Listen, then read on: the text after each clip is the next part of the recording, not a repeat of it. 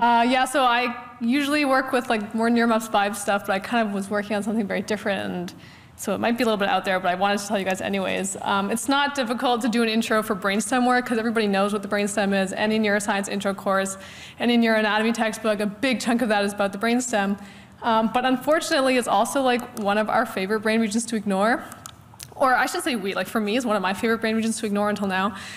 Or to represent as like a single brain region, which is crazy because it's such a heterogeneous structure. Much of what we know comes from animal work, lesion studies, ex vivo brains, and is limited to specific nuclei and pathways. And this is obviously great in many cases, and it lets us know a lot about the anatomy.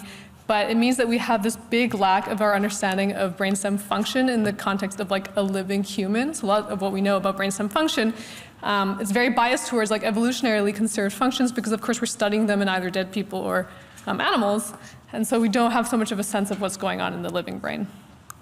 Okay, so in my case, I'm still a little bit of a cortical-centric person, unfortunately. So I'm still reframing this brainstem work. It's going to be centered around the cortex. The really big question is, you know, let me take all what I think I know about cortical function, and then how does that change when I extend my perspective and I also include the brainstem, which is usually excluded.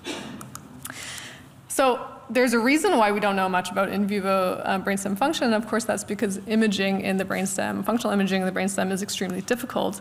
One of the maybe easier sides of it, or one of the easier challenges to overcome, is the fact that there is no, or used to not be, a complete atlas or template of the brainstem. So people who are interested in brainstem imaging, they would look at the one specific nucleus they want to look at, they would delineate that themselves, which is a kind of time-intensive process, and then look at connectivity patterns between that one nucleus and the rest of the probably cortex.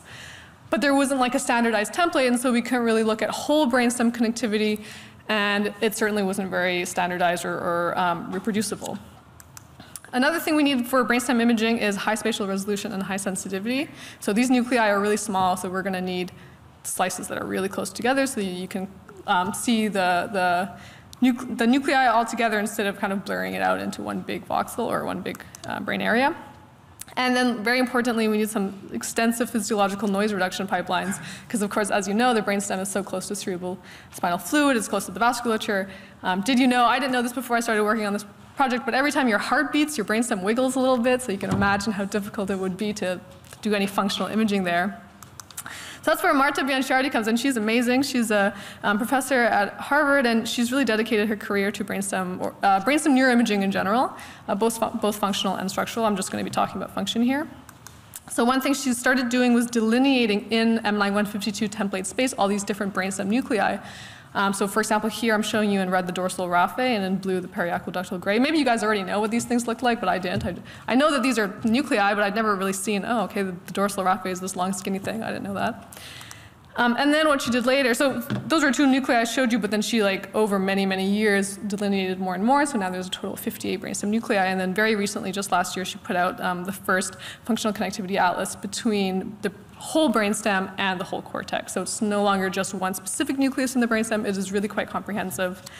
And this is the data that I'll be working with. So here is what the brainstem looks like. That's 58 nuclei. There are 8 in the midline and 25 that are bilateral, so left hemisphere, right hemisphere.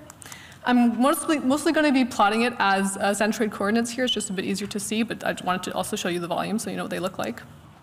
That's brainstem functional connectivity. Right away you can see that the signal is lower, at any rate the functional connectivity is lower in the brainstem. This is not surprising. The signal to noise ratio is worse when you go that far down in the brain.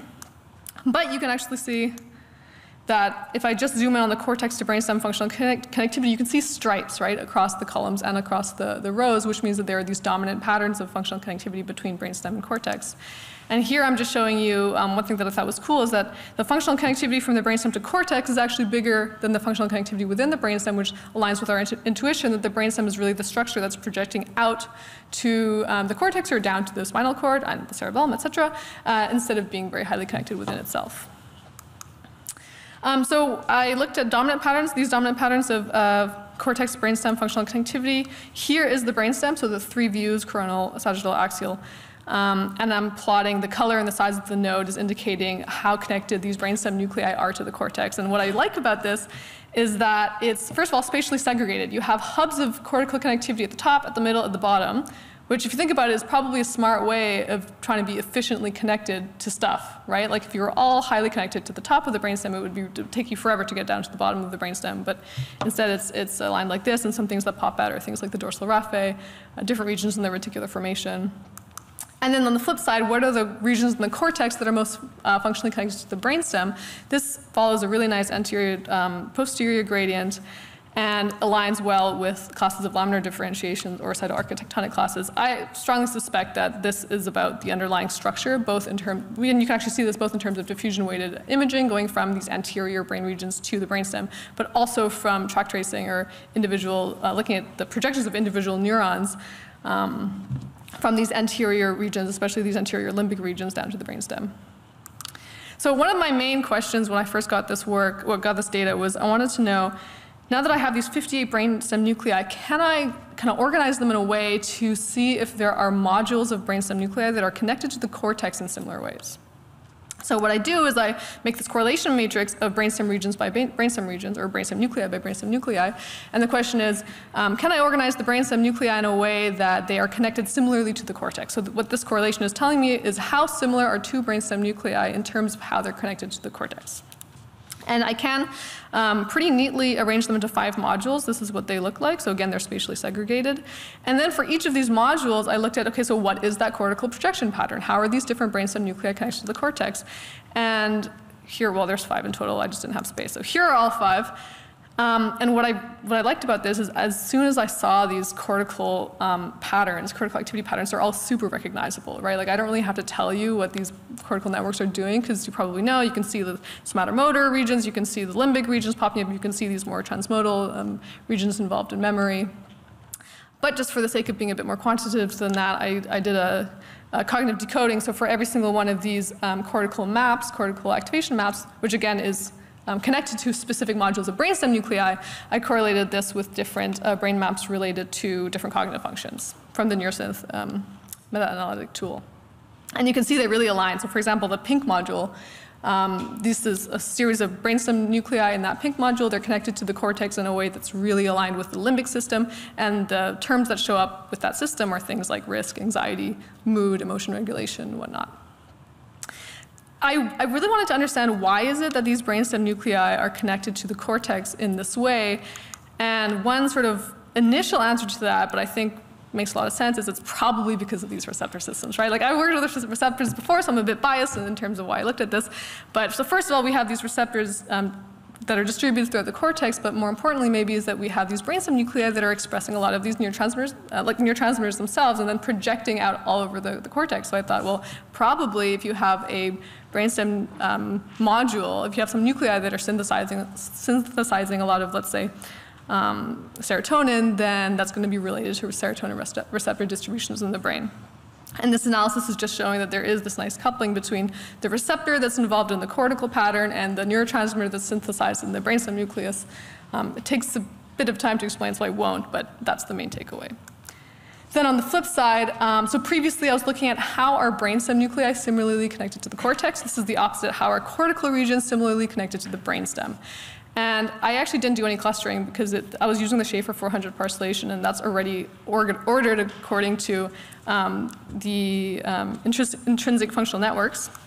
So I just took the first gradient of this, and it looks exactly like the unimodal transmodal functional gradient that we're very familiar with. Now, one thing to point out is that that unimodal transmodal gradient, that's based on cortico-cortical connectivity, and it's thought to represent cortical hierarchies and cortico-cortical connectivity. But I'm finding when I just look at brainstem connectivity, and indeed, if I correlate them, actually my brainstem version, which is the one on the y-axis, is much more bimodal than the one that you can derive from cortico-cortical connectivity. And so my hypothesis is that the brainstem anchors or seeds the extremes of this gradient, and then the cortico-cortical connectivity fills in this gradual shift from unimodal to transmodal brain regions. And then the question is, okay, so for unimodal versus transmodal brain regions, where in the brainstem are they connected? And for the unimodal regions, they're mostly connected to caudal brainstem regions plus the inferior colliculus. And for transmodal brain regions, they're mostly connected to rostral brainstem minus the inferior colliculus. So that's all. The main thing is with this really amazing brainstem data set that Marta Bianchardi and her group has put together over the course of many, many years, We can extend our perspective of cortical function to the brainstem now as well. We identify these hubs that represent high connectivity. We identify clusters of brainstem nuclei that really subserve familiar cortical patterns.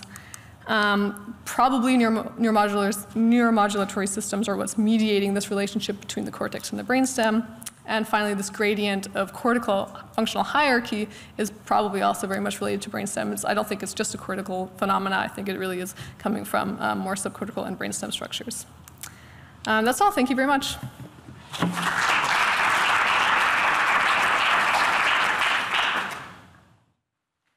Are there any really quick questions? I have one quick chairman's prerogative one, a simple one, I think. Since you're combining data from the brainstem, does the brainstem present any unique registration challenges for you? Yeah, definitely. So not just registration, pre-processing everything. So this functional connectivity atlas was very much acquired in a way that's specific to the brainstem. Like delineating those nuclei is like a whole effort. I mean, not by me, by Marta and her group. But yes, for sure. It presents a lot of challenges, which is why I couldn't, one thing I wanted to do was just replicate this with like HCP data, a bunch of individuals, and just like parcelate it to the brainstem, but that doesn't work because then everything is not aligned and the functional signals are a bit wonky, so yeah. Great. Well, thank you very much. I think we'll move on. Thank you.